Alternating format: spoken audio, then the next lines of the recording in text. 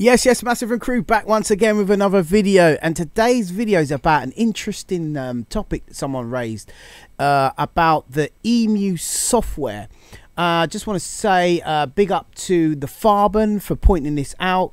I did remember sort of vaguely that there was an emulator software about, back in the day, and they also, because I remember Emu brought out their own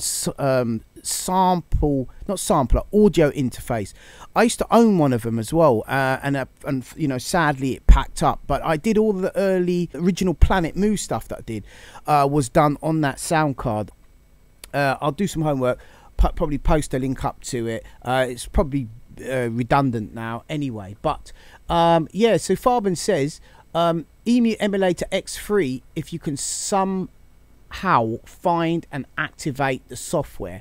So as you can see on my desktop, I managed to locate a copy of that on archive.org, and it's here for download. I'm not sure what the deal is with it, but it's taking ever so long to download. I've got Emu MIDI 2x2, which I probably won't need. 2 minutes left, and I've also got Emulator X2 ISO. So it says here, Emulator X is a software-based audio sampler that was produced by Emu Systems in 2004 to 2009. Emulator X software is compatible with PCs running Microsoft Windows operating system.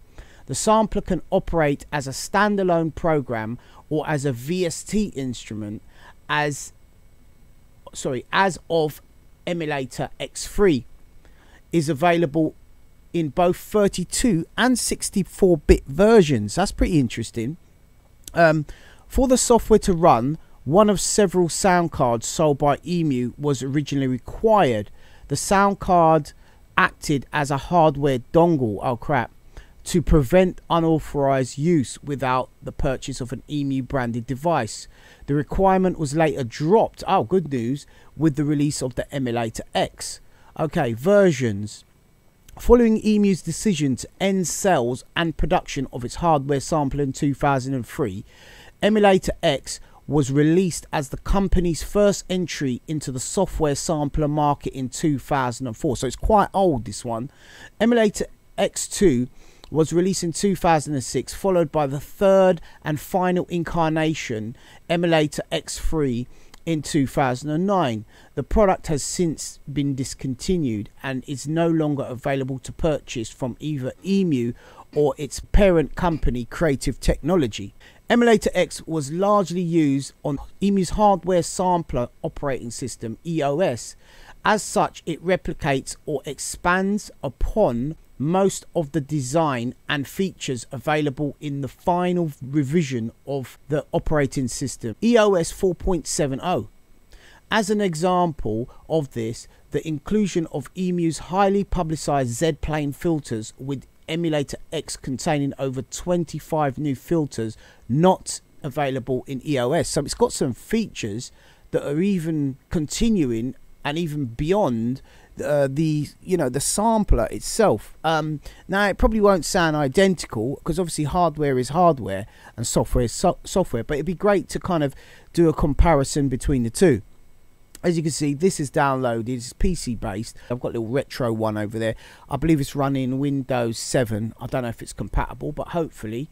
So we've got, it says here, it is also capable of importing and exporting bank files in EOS format for compatibility with Emu's legacy hardware, such as the Emulator 1V, Roman numeral, comment down below. I think it's 5 in it or something, and E4 Ultra series devices.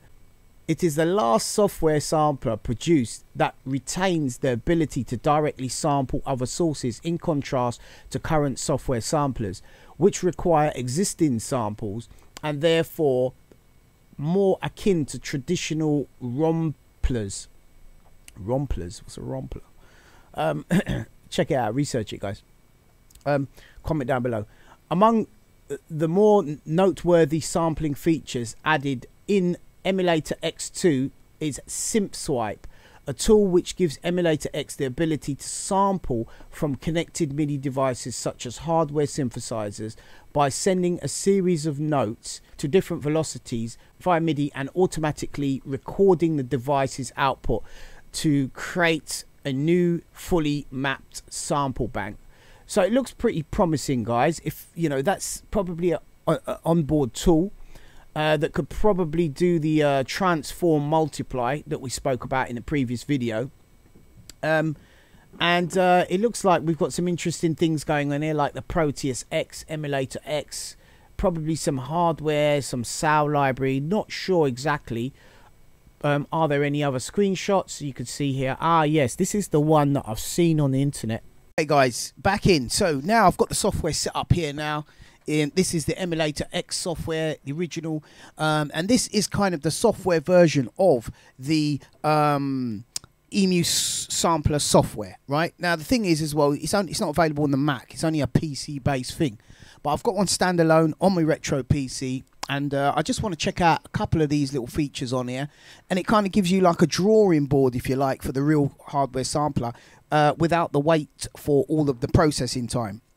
So I've got a sample here now. I've got that Hoover there, right? And I was able to kind of merge two samples. I think it was that one and this one. And it come up with this. But that was after two morphs. So let's try that again. So I'm gonna go to, let's get this going.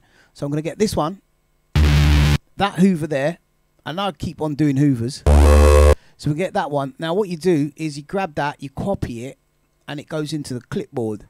You then get the second sample and you play it, obviously. And then you go up to here. This is normally grayed out. Now you've got two places to go to the transform multiply. You go to here, transform multiply, and once you've done that, it will merge the two, but it comes up with a kind of a, do you want to do a 50% blend or do you want to do a 100% blend? So this is, in their eyes, an improvement. I kind of like the one on the Emu because it's just simple. You just press go and what you get is what you get. But I guess you could tweak around with this. So from here you click OK, and then look, you get that straight away. So it's doing the same thing. You've also got other functions on here that allow you to do the edit. So I was able to pull off a fade here, just standard linear fade, and then Bosch. So that's a sound there worth a print. Nothing too amazing to write home about, but still good, right? Let's see what else we got. So we got this. Let's get this sound, and then let's get this bass sound here. And then we've got a little bass loop. Let's see what that does. Right, I'm going to copy that now. Let me just highlight it all. I'm going to copy it. Noodles. Right. Dogs there. I think she was got. Right. And then I'm going to do the X multiplier morph with that and see what happens. Right. Click that. Boom. Let me see what we get. And it's weird how it sort of comes out of this region here. I'm not sure what's going on. It's kind of fuddy, man, but the beauty of this, we got undo. Yeah, we got undo. We're gonna try something else, maybe find another instrument perhaps. We need to import a sample somehow. Import samples. Right, let's go. Let me try and get a few going. What else we got? Because that kind of just made a mess of it, to be honest. It's not seeing the full range of sample files. Let's see what sick bass is. Click OK. I kind of don't like the way it does this. Enter a new name, blah, blah, blah. Yep, save over it. Okay, let's call it sick bass then. Come on. Sick bass. I'm going to get back to the sampler after this, I think. Check out some more functions. Sick bass. If you guys want to see any more features on this, just give me a holler in the chat box and we'll see if we can get a video going on that. Okay, so I've imported the sick bass, but as you can see, it's all gone back to here again. So what's this anyway? Right, so what is it all about? Well, that's not sick bass, is it? What's this? All right, let's just use that. Sure, just for sake of it. We're gonna get this bass, drum, whatever, new sample. Right click here, I believe. Paste. Yeah, gives you a new sample here. Then you can cut it down. Right, we just want a little piece. We don't want to go too mad with it. So get that, delete that using the backspace. A bit fussy about what you use there. Delete that using the backspace again. And then let's go back to this thing here. What's this thing here? This looks interesting. That'll do. Just chuck it in there. Random business. Randomism schism. Then we're going to go to here. Then we're going to go paste. Let's see what we get with it. It might sound all out of time and that, but let's see. No, not paste. Sorry. It would be. Actually, quickly paste it. But then at the same time, let's go back to this one. And let me just tidy up the start of it. The jog wheel works okay with it. You know, the old mouse wheel. All right, so go like that. And then just run out of time now. Let's see what we got. Quickly highlight it. Go to the multiplier and click OK. What do we got?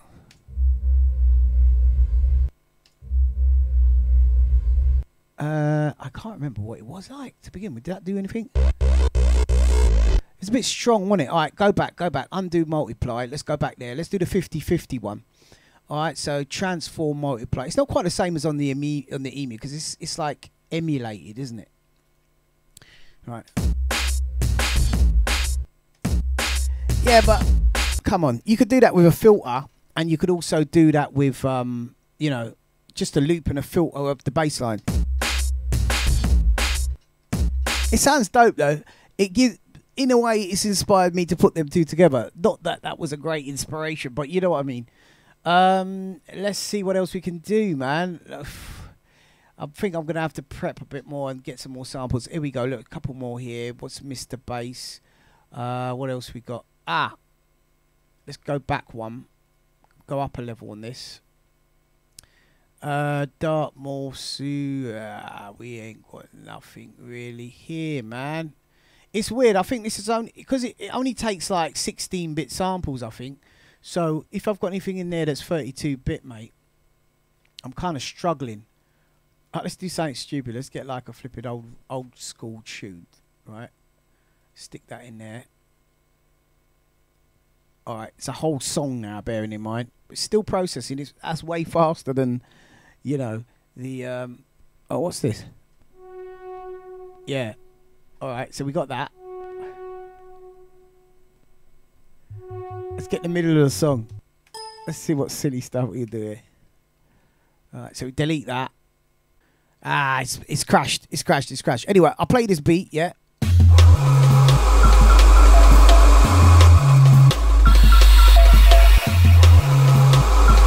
So all these sounds that you hear here are from the actual original Emu. Let's get the right screen on here, guys.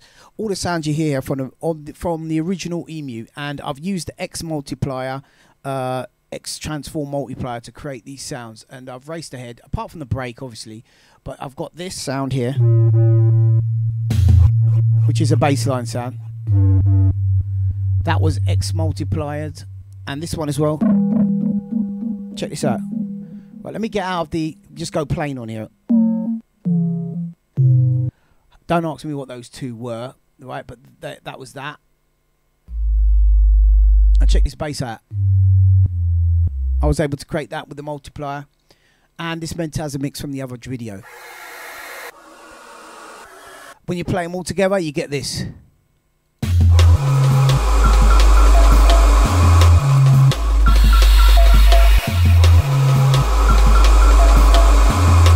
So guys, you know what?